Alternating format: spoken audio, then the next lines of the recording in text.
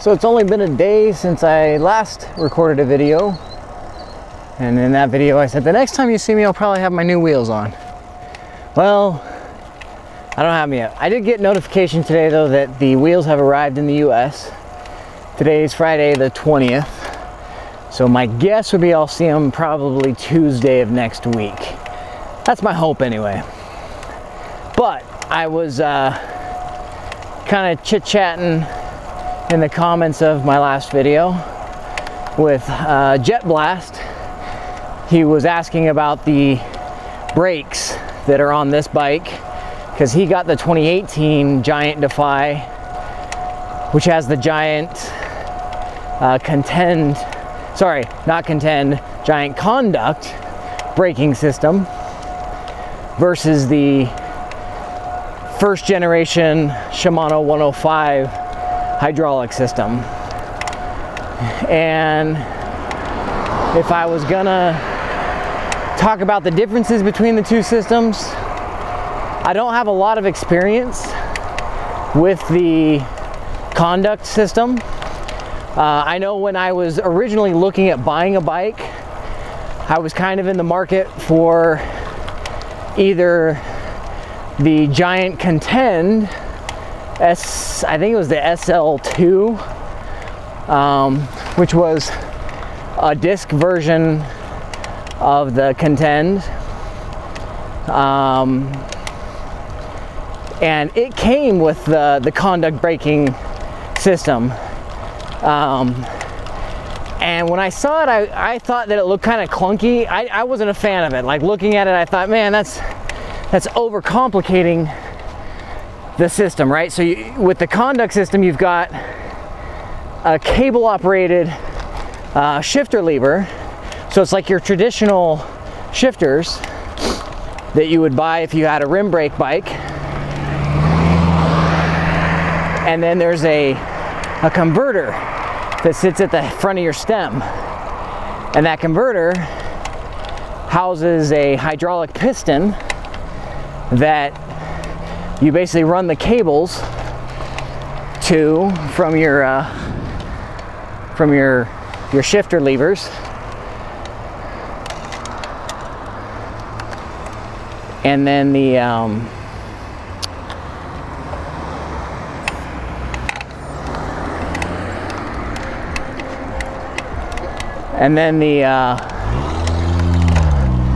converter pulls on a piston, or the cable pulls on a piston that actuates a hydraulic, piston, a hydraulic operation, and converts that mechanical action into a hydraulic action.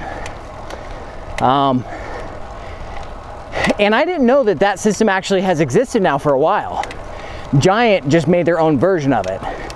It's actually been something that's been used, I think, in cyclocross for quite a while. So it's actually a proven system. It's not that Giant's version of it is proven necessarily, but I will say that what my first fear is that it seemed like the first attempt at doing something different. And I thought, what's the advantage, right? Like, why do that extra step? And later on I kind of figured it out. So the first generation of the Shimano 105 hydraulic shifter levers are just plain ugly and uncomfortable. I can say it because I've been riding them now for over a year. They do not look as good, nor feel as good as either the newest Shimano 105 levers, or B, just about any other lever that was out there. In 2018, they spec'd out the 105 hydraulic system for the Defy to have regular 105 levers, and use their Conduct system, probably because of complaints, would be my guess. I feel like I'm rambling a little bit, so let me try to bring it back on topic.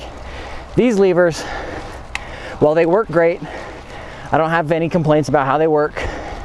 They're very big, they're wider as far as the grip, they're longer as far as the grip, and they have this bump right here.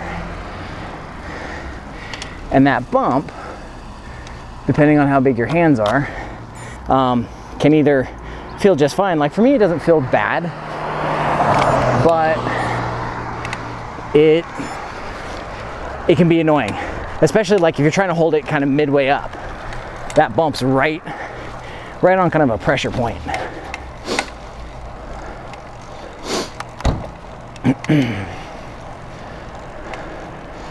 So as far as the comfort goes, these grips are not very comfortable in all positions, right? Holding it like this, they're fine. Holding it up here, for me anyway, they're fine. If you had much larger hands though, I could see that bump being right in your palm or right on the meat of your thumb. I don't know what that area of your hand is called. I'm not a doctor. Damn it, Jim, I'm not a doctor. Anyway, so these levers, they weren't winning any aesthetic awards because they're ugly. They're big, bulbous. They're not as crisp as the 105 levers were for this generation of 105, which I want to say was 5,700.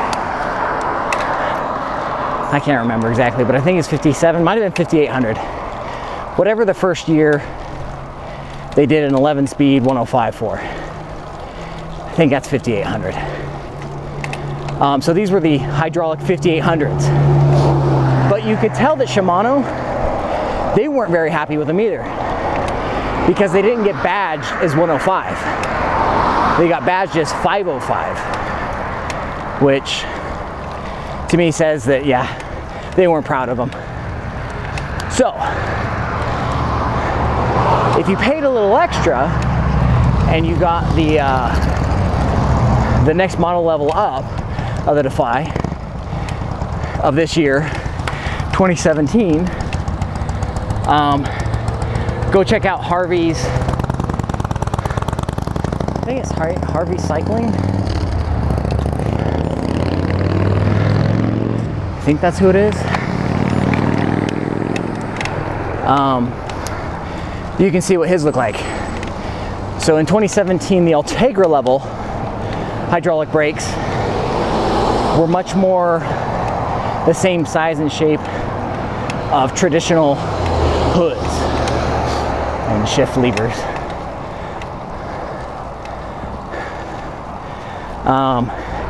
And I think they've refined them even yet again.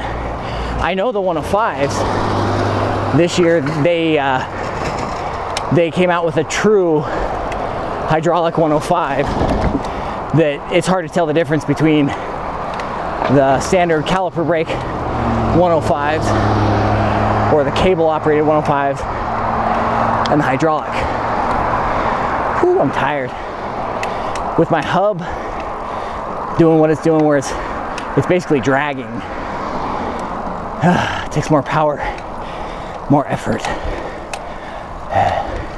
And that's that creaking sound you can hear. It's the hub. Sucks.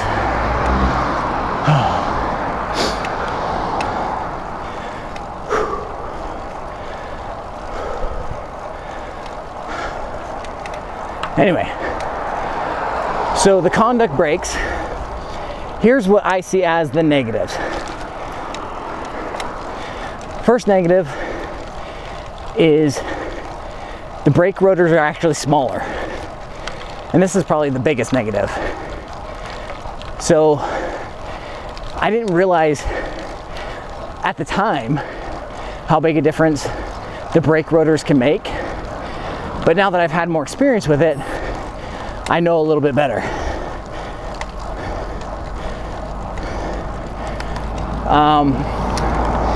And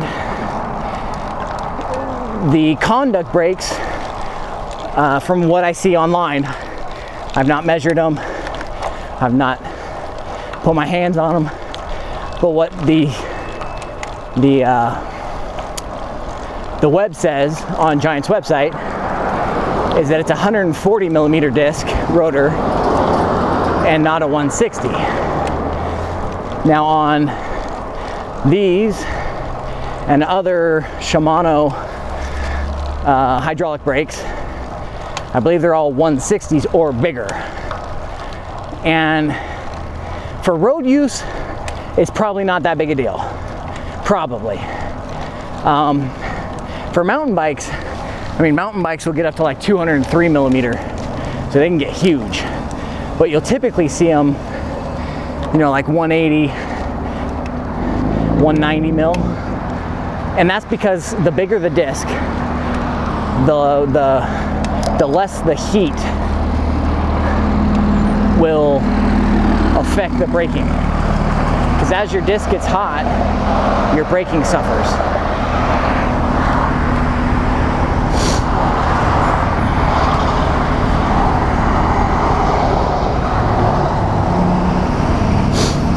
And as the braking suffers, you know, if you're doing a long descent with lots of applied brake,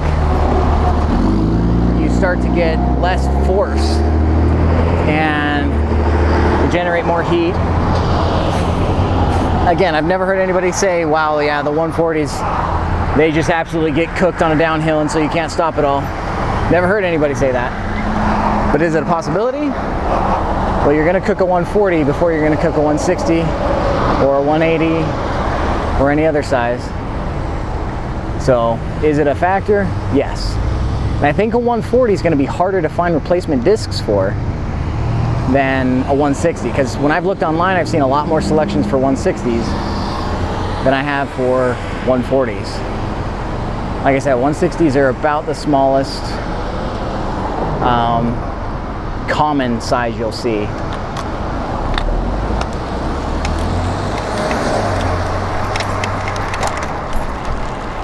And the 160s are going to be, you know, I'd say optimal for road use.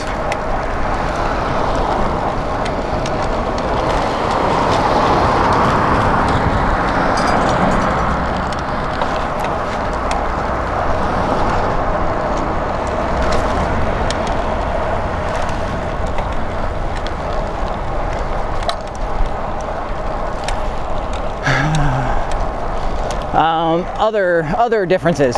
Obviously, there's a little more involved with a converter, right? You're adding another failure point. So something could go wrong. With a straight hydraulic system, you know, you got one system, one thing to mess with. With the cables, when it's time to replace that cable, one, you got to buy a cable. Cables stretch, so that adds a little bit of a factor in tuning the brakes. Again, I'm not saying that it's a huge factor, it's just a factor. Is that enough of a factor to sway you from not getting the system? I don't know. It was for me, but I'm not knocking the brakes, I'm just saying they're different. I'm sure they're perfectly fine for 99% of the uses out there, and they probably have very little that ever goes wrong with them. Again, if they were a problem, I'm sure Giant would have heard about it and they would have gone away from it. However, Giant went full into it, and now the entry-level bikes for both the Conduct, or the Contend I should say, the Defy, and the TCR even, they all have that new brake system. And I'm sure that's a way that they save a little bit of money because they're not paying Shimano, they're doing it in-house. But I don't think that they would take a huge step backwards and give up a lot of performance. in order to save those couple of bucks. But maybe they would, I don't know. Like I said, I'm not hearing or seeing anything online that says, yeah, this braking system's garbage or trash, sucks. So I'm gonna go out on a limb and say it works well enough that Giant's sticking with it and going all in with it, really.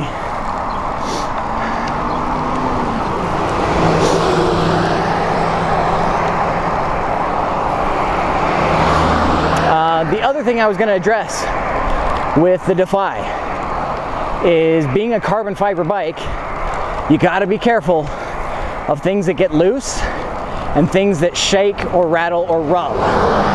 So specifically to you, Jet Blast, I see you've got a pump and stuff mounted on your frame.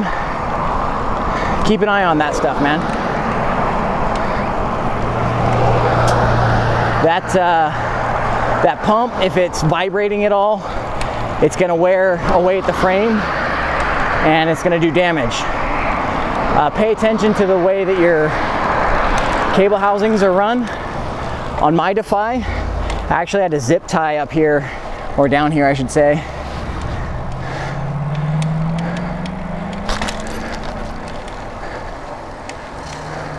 Where you going? Where you going? Okay. Okay, as I was about to say, man, I'm a terrible cameraman, so I'm not sure where I'm actually pointed at right now. On your bike, anywhere something could be loose. For instance, if you look in right here, you'll see a wear spot. That wear spot is because on this back bottle right here, I had a different cage, a bottle cage, and the bottle cage allowed the bottle to touch the frame right there. And so just from the vibration of the bottle touching there, it started to wear a pretty good little spot in the frame. The same is true up here. There's just a little tiny wear spot right there from where the cable housing ran across. And I didn't have these frame protectors on there at the time. I do now, just in case, but anyway, so at least I caught this before it got super, super bad. I mean, it's just barely through the first layer of paint right there. And then if you look at the forks, you know, obviously you're gonna get chips. You're gonna get road chips, things like that. They just are, you know, things that are gonna happen. You can't really be too concerned.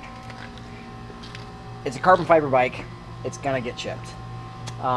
What I've heard for repairs is to get nail polish and just put nail polish over it and put a clear coat over the top of the nail polish, and that's supposed to give you a pretty good layer of protection as well as color matching. There's a lot of different types of nail polish colors out there, so you can really find one that matches the color of your bike. So that's the suggestion that I've heard. Outside of that, the differences between this model year and last year's model year, the 2017, 2018, the biggest difference is just Giant really put more of their own stuff on there. Oh, this is it. Let me show you too. So from a side profile, you can really see the difference of this gear shifter versus, say, the more traditional one. I think the more traditional ones, the hoods probably stop right there, maybe a little bit more. But because of this extra length, here's the big downsides.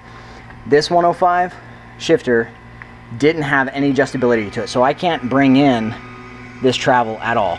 I don't think that there's an adjustment screw. At least I've never seen an adjustment screw in here like the normal 105s have. So that's an advantage that the conduct system has, because it uses a traditional mechanical hood lever that you can actually bring in this distance. And because of how much longer this is, I think that the spacing here is that much longer. So when I'm in the drops, it's quite a reach for my small fingers to reach up and grab. So that's a disadvantage too. So all in all, the conduct system was an improvement over this system for comfort.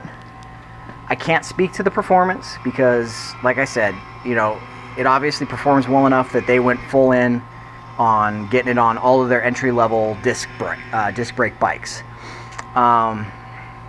The rotor size of the conduct is a 140 instead of a 160, And you know, the advantages to the 160s are it's going to stop with less heat, or there will be less heat generated on long descents, things like that. So it will have better performance over a long descent on a 160 than a 140 will. In my opinion, there's less to go wrong. Obviously, you're full hydraulic, so if something goes wrong, it goes wrong. With adding that extra piece up front here, that converter, is that really gonna have any issue as far as reliability? Probably not, because you know it's essentially doing the same thing that the housing in here is doing. You know, it's applying the same compression to the line that whatever the mechanism is here. It's just now, instead of it being a lever that's doing, it's a cable that's doing it. So really, I'm probably making it sound more complicated than it really is. But again, the system, Giant system, is modeled after another system, and I'm trying to remember who the company is that makes it, but it's out there. After I did more research on the system after the fact, that converter, the head converter, it's quite common that cyclocross bikes from a few years ago were using it. And so Giant simply just either A, borrowed, or B, stole the idea, probably stole it, and is using it, and you know, it's working. It's working well enough that they're all in. They're going 100%, all their entry-level disc brake bikes, from the Defy to the Contend SL to the TCR, every one of them is using that system. When you step up to the Ultegra, I think the Ultegra bikes are coming full Ultegra. I'm not 100% sure on that. I can't remember. But I know that the 2017 Ultegras were a significant improvement as far as comfort goes, because in 2017 the Ultegra hydraulic brakes were better. So really in 2018, what Shimano did is they essentially moved the Ultegra shifter or hood down to 105. I believe the Ultegras got a little more of Dura-Ace's technology, and then Dura-Ace, of course, got their better hydraulic shifters.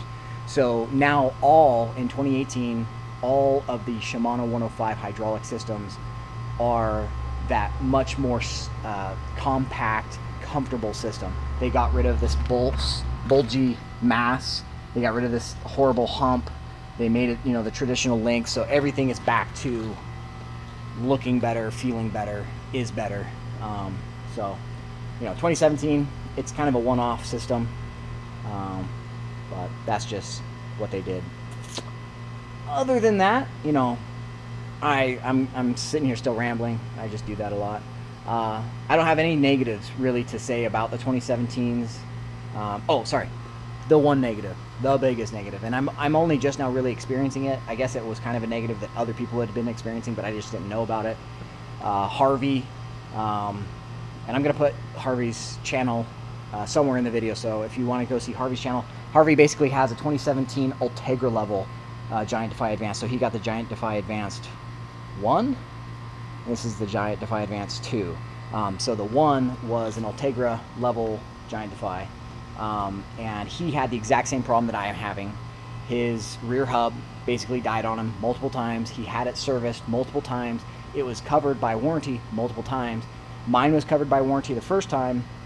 I'm sure it will be covered by warranty the second time, but the fact that it died, this hub died within 6 months of having the service done, having the hub rebuilt. Because it died within 6 months, I just have no confidence in the hub anymore. And Harvey had a great suggestion on the DT Swiss wheels, and I didn't realize how cheap they would be. You know, I was sitting here thinking, yeah, I don't really want to spend $1,000 on new wheels. Like, if I'm going to spend $1,000, I'm just going to save up another $1,000. I'm going to get another bike or something like that, right? And then when I did a little bit of research, I found that no, they're not $1,000. It's $400 for both the front and back wheel, and it's a much higher quality wheel, better bearings, better hub system altogether, lighter. It's a couple 100 grams lighter. Meant to run 28 mil tires. Like, everything about it is just better. It's an upgrade. And Harvey's like, dude, once you get your new tires or new wheels, it's gonna make a huge difference, and I'm counting on that. I'm gonna hold you to it, Harvey. I'll cross that pond and I'll come and slap you around. If they don't work out, but I'm sure they're gonna feel like smooth as glass, buttery goodness. But yeah. Anyway, let me talk about some tires too. So right now I've got all these tires. These are all my tires that I've gone through. These Grand Prix 4 Seasons were the first upgraded tires that I went to after I got the bike. When I bought the bike, the tires that came on it were just fine, except within probably a month of having the bike, I ripped the sidewall out of, I think it was the rear tire. I hit a rock. It's actually one of the first videos, or maybe not the first videos, but one of my first videos on this bike. I hit a rock and it actually tore a little gash in the sidewall, and I didn't realize it for probably a week or two until when I was pumping up the tire and I saw the tube squeezing out, just a little bubble squeezing out of the tire. So I was like, oh crap, this could have been really bad. So that's what led me to getting new tires as quickly as I did. And I accidentally got 25 mil instead of 28 mil. Not that it would have mattered then. And I got the 4 Seasons because they came highly rated for flat protection, yada, yada, yada. Well, this must be flat protection in somewhere where they don't have an excessive amount of goat heads, or I don't know what you call them anywhere else, but here we call them goat heads. They're basically these thorns, and they're just monster thorns. They're like little rocks with spikes on them, and they suck. And I was getting a flat like once or twice a week, and I was so pissed off that I said, you know, screw it. Forget these Continentals, I'm getting something else. So I looked online and I found Wiggle has a Commuter tire, 700C Commuter tire, and it was 10 bucks. It was like $9.88 per tire. And I'm like, you know what, I'm just gonna try these because they have a built-in breaker, this, all these like great things for not getting flats. Got them, started getting flats again. Well, it doesn't matter what you put on your rims if you're riding over things that are gonna pierce, you know, through armor plating. These thorns are just insane out here. So got to rethinking it, thought, you know what, I need to just find a different system, either tubeless, because everything I've heard about tubeless is that you don't get flats. You know, the tubeless system just is designed for filling those holes when you get a hole, yada, yada, yada. Well, then I found slime tubes. Now, if you're a performance guy, slime tubes suck. If you are just a regular commuter guy, then slime tubes are awesome. I have not had a flat since I put slime tubes on the bike. And within a few days of putting slime tubes on, I hit a patch of grass that was just like a pile of grass in the street. It was early morning, riding to work, hit that pile and just filled the tire with thorns. I mean, filled the tire. Like at least 7 or 8 of these thorns were stuck in the tire. So much so that like the bike was like bumping along as I was going over each of the thorns, bump, bump, bump, bump, bump, bump, bump, right? And I thought for sure, oh crap, right? I can see surviving 1, maybe 2 thorns, but not all these thorns. Sure enough, not a single one of them caused a flat. I could see where the little thorn holes were being filled with the green slime stuff in the slime tires, and it did its job. So I'm a believer in the slime tires. I know that they are heavy. I know that they're slow. I know that they cause the wheel to be a little bit imbalanced, all those other negatives. So they're not a performance tube, but they are a commuter's dream. So when I put these new Continental Grand Prix 4000 S2s on the bike, I put slime tubes in again, and I will run slime tubes probably forever. If you get tubes or tubeless system, that's the thing, Jet Blast. Your bike's already set up tubeless, so you don't have to worry about flats anyway. But if you get tubeless on your bike, awesome. I'm just not going to invest the time and the effort and all that other garbage to put a tubeless system on my bike. I'll just run with what I know is working because it's been working. So that's some advice for road bikes. If you ride like I do every day, commute to work, riding through crap, picking up, you know, thorns, whatnot, that will help in the long run. Anyway, guys, I've rambled on way too long. I'm already getting tired. Just got home from work. It's a beautiful day. You can check out my view. Got the mountains in the background. All these homes. Here's my view out the back. there. All these homes. Anyway, guys, take care. Thanks for watching. As always, I'll see you when I get those new hubs. Or sorry, the new wheels. Peace.